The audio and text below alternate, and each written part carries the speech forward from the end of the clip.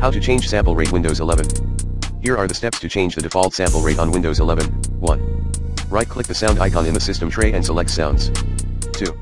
Go to the Playback tab. 3. Right-click your active output device and select Properties. 4.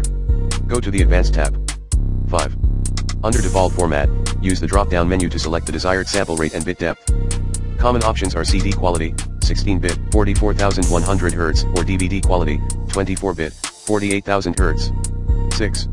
Click Apply and OK to save the changes. 7. Repeat these steps for your recording device on the Recording tab if you want to change the sample rate for your microphone or line input. 8. Restart any open audio applications for the new sample rate to take effect. Alternatively, you can change the sample rate in Control Panel Hardware and Sound Manage Audio Devices Device Properties Additional Device Properties. Keep in mind some devices may not support all sample rates. Higher sample rates require more processing power. 44.1 kHz or 48 kHz are recommended for most use cases.